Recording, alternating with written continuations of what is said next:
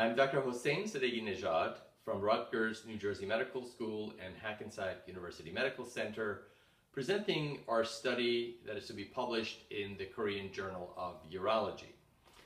This study, entitled Prophylactic Phenylephrine for Iatrogenic Priapism, a pilot study with Peyronie's patients, is looking at the common and integral procedure that is penile duplex ultrasonography in patients who are getting intracavernosal injections.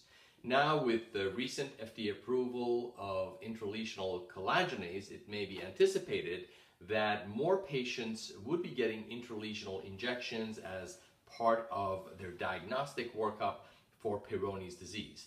So the aim of the present study was to look at the idea of investigating whether or not we can support a standard low-dose administration of phenylephrine at the end of the studies for patients who have rigid erections about 15 minutes beyond the end of the study, which would typically be 60 minutes after they have received their vasoactive alprostadil in this case, or in other scenarios where patients may receive papaverine or Bimix. In this study, everybody was in fact receiving alprostadil. So in terms of the materials and methods for the reported study, this was a retrospective analysis of 77 patients in our center who underwent penile duplex Doppler ultrasound as part of diagnostic workup for Peyronie's disease. The patients routinely received 10 micrograms of alprostadil. In some cases, they were redosed. And if at the end of the study, they had an erection that was rated as 4 to 5 on a scale of 1 to 5, with 4 and 5 being the more rigid erections, at this point, they received 200 micrograms of phenylephrine, as well as firm pressure at the base of the penis to reverse the erection.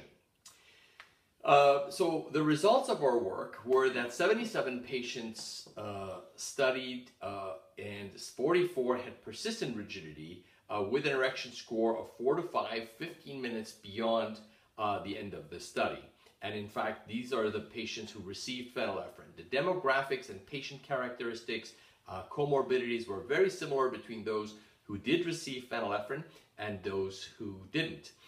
All 44 patients achieved complete detumescence at the end of the injection of phenylephrine with a firm pressure of 5 minutes, and there were no reports of palpitations, hypotension. The blood pressure changes were insignificant and less than 10 systolic for the evaluated patients. Now, for the discussion and the conclusions of this study, I think it is important to remember that there is, in the general community of urologists and physicians, a great fear of phenylephrine and its hemodynamic effects.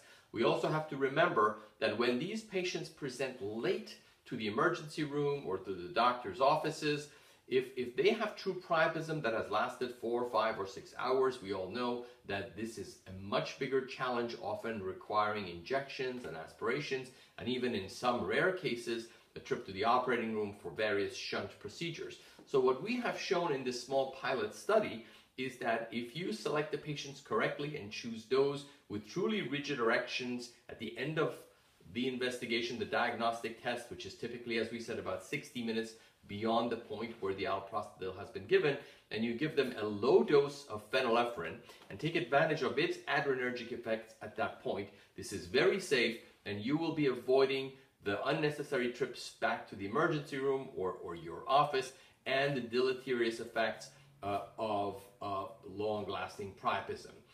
We are hoping that this small pilot study would serve as a basis for larger patient databases in the future, incorporating very specific endpoints and standards for when, in fact, phenylephrine can be administered or should be administered to patients who may be anticipated to have iatrogenic priapism down the line. Thank you very much.